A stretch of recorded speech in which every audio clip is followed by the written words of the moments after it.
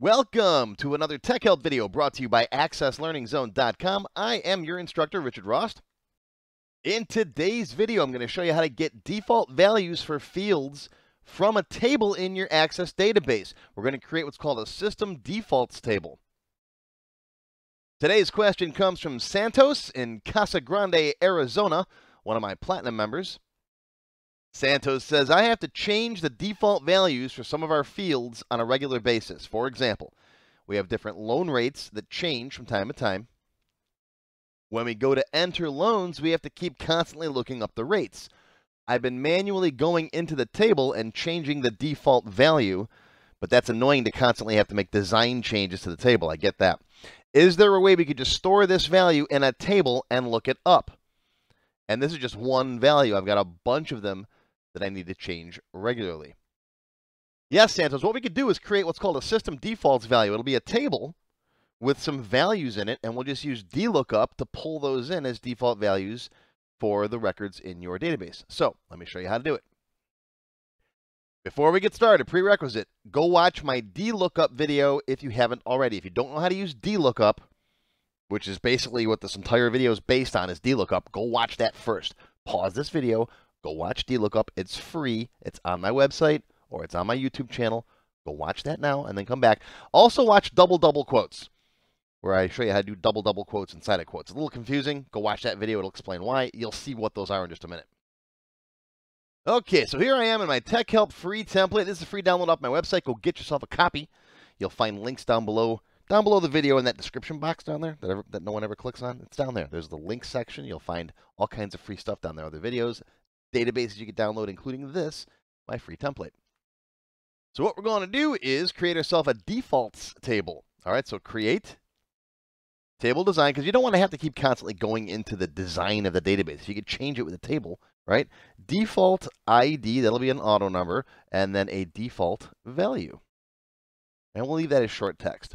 It doesn't really matter what this data type is, because Access is pretty good about doing a conversion. I'll show you in just a second. Save this as default T. That's my defaults table. All right. Now, let's put some data in it. Let's just put one thing in here for now. Default T. Let's just put, let's say our last name is going to be Rost, my last name. Let's say I'm doing a genealogy database and 90% of the people that I type in are Rosts. Whatever. It doesn't matter. You can do this to any field. We'll do a couple more in a minute. All right. So save that. Now notice, default ID 1 is Rost. Okay. So what I'm going to do is, I'm going to go to the customer form. Now, this will only work in the form. You can't put this in the customer T's.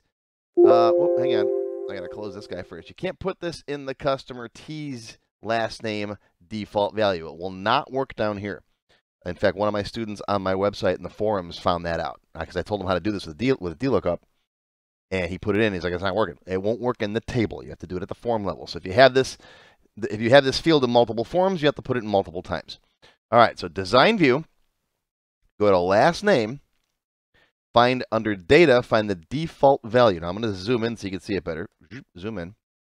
Okay, and this is going to be equals DLOOKUP.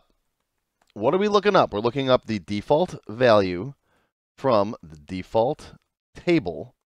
Can't type today. Where the default ID equals 1.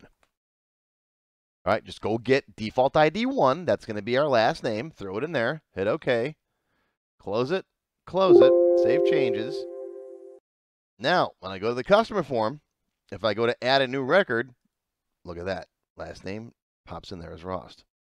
And if in a day or two from now you have to change that value, right? Oh, wrong one. Come into the default table. Let's say now it's Picard. Okay, so your loan rate changed, Santos, right? And you can take this default table and make it a form, just like I did all the whole rest of this. You make a form for it. You put your default values in here, right? Make it nice and pretty so anybody can edit it. But now when I go to the customer form again, go to add a new customer, boop, it's Picard. So that's how that works. It's basically a DLOOKUP from a system default table. Okay? Now let's add a little spice to this. You're in Arizona, so you guys like spice down there, right? So design view.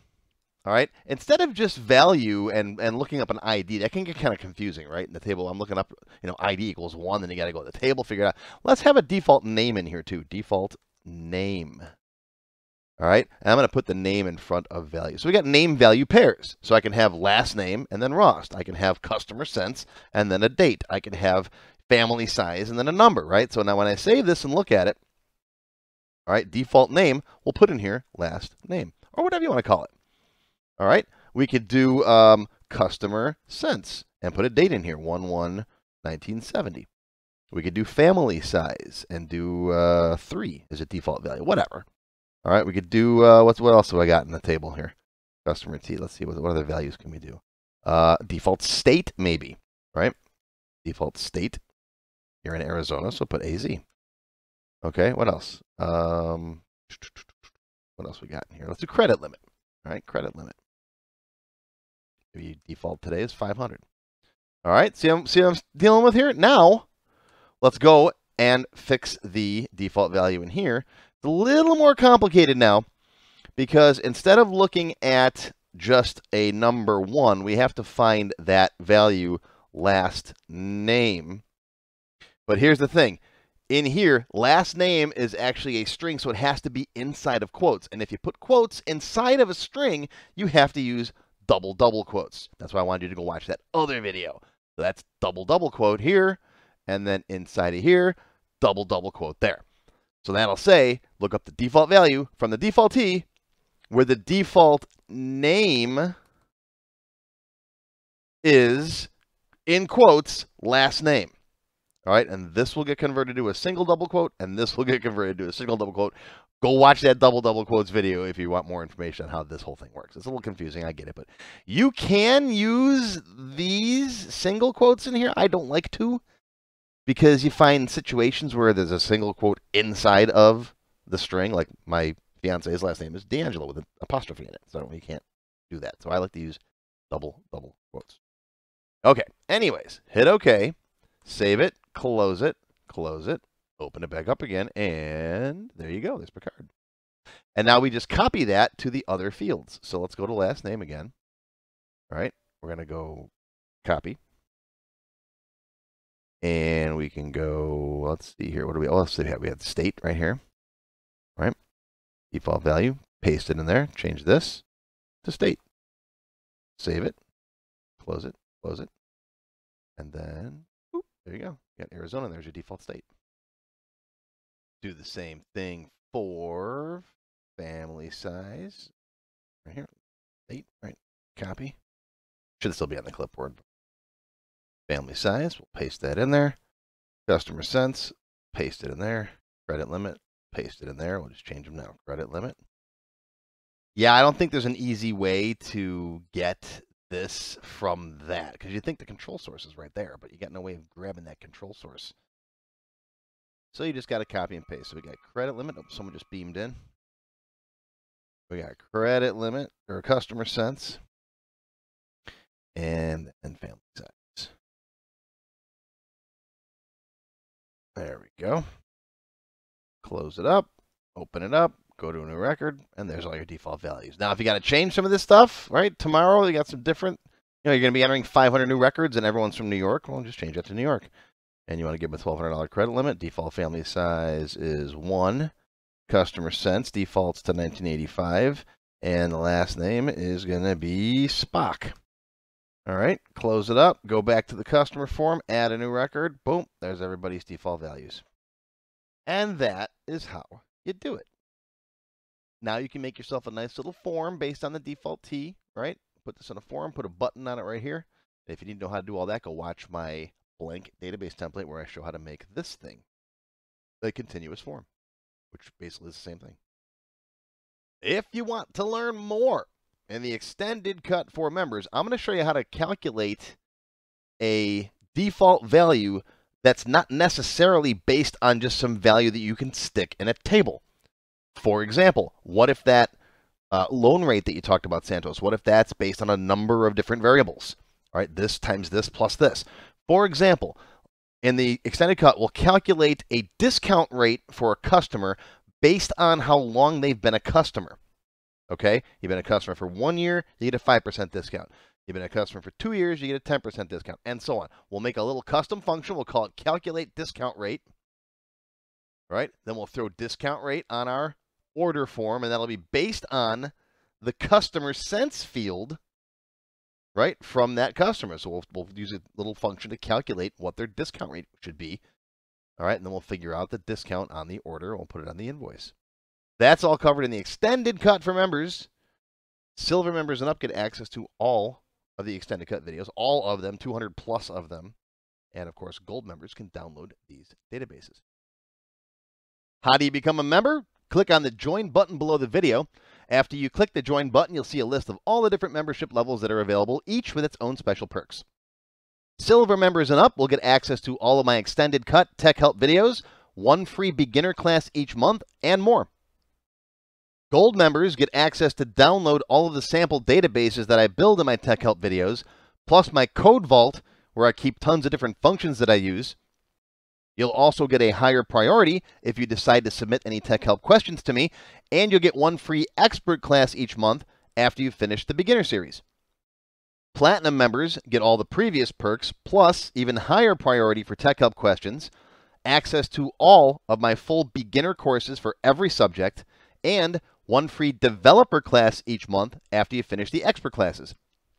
These are the full-length courses found on my website, not just for Access too. I also teach Word, Excel, Visual Basic, and lots more. You can now become a Diamond sponsor and have your name or company name listed on a sponsors page that will be shown in each video as long as you're a sponsor. You'll get a shout out in the video and a link to your website or product in the text below the video and on my website. But don't worry, these free tech help videos are going to keep coming. As long as you keep watching them, I'll keep making more, and they'll always be free. If you enjoyed this video, please give me a thumbs up and post any comments you may have. I do try to read and answer all of them as soon as I can. Make sure you subscribe to my channel, which is completely free, and click on the bell icon to select all to receive notifications when new videos are posted. Make sure you click the Show More link down below the video to find additional resources and links. You'll see a list of other videos, additional information related to the current topic, free lessons, and lots more. YouTube no longer sends out email notifications when new videos are posted, so if you'd like to get an email every time I post a video, click on the link to join my mailing list. Even if you don't want to become a member, feel free to donate to my tip jar. Your patronage is greatly appreciated and will help keep these free videos coming. I got puppies to feed. Now, if you have not yet tried my free Access Level 1 course, check it out now. It covers all the basics of Microsoft Access. It's over 4 hours long, and I just updated it for 2021. You can find it on my website or on my YouTube channel. I'll include a link below that you can click on. And also, if you like Level 1, Level 2 is just $1. Yep, that's all, $1, and it's free for all members of my YouTube channel at any level, even supporters. Want to have your question answered in a video just like this one? Visit my tech help page on my website. You can send me your question there. While you're on my site, feel free to stop by the Access Forum. Lots of good conversations happening there. Be sure to follow my blog, find me on Twitter, and of course, YouTube. Once again, my name is Richard Ross. Thank you for watching this tech help video brought to you by AccessLearningZone.com. I hope you enjoyed this video and that you learned something today. I'll see you again soon.